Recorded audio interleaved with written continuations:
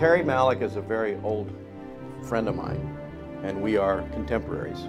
He and I are both amateur astronomers, among many other things, so we're very into space. And he told me about this movie, and he said, I really do not trust computer graphics as a way to get there. And I said, well, I'm with you 100%. I continue to be very interested in what I call organic effects.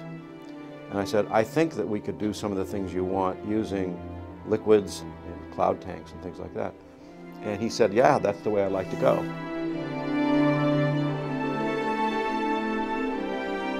What I saw in the very first day of shooting with Terry was that he was looking for what he called the Tao, the unexpected, mysterious, beautiful, circumstantial event that would occur that none of us could plan. He couldn't plan it, I couldn't plan it.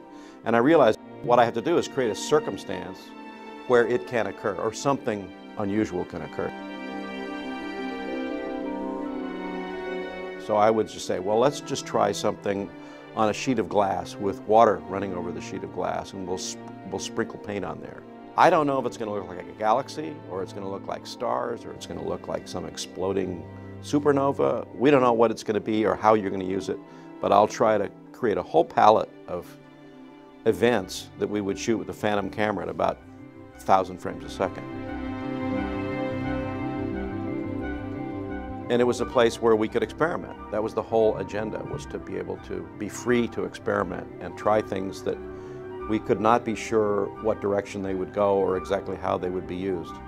Everybody's converted to CGI, and I'm totally into organic effects. And so one of the things that for me came about as a result of working on Tree of Life was a complete conviction that it's definitely the way that I want to go.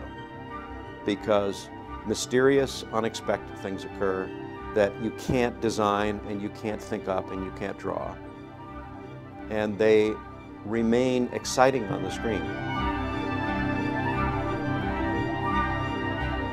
That's what I think that Terry was after, to create things that look naturalistic and beautiful.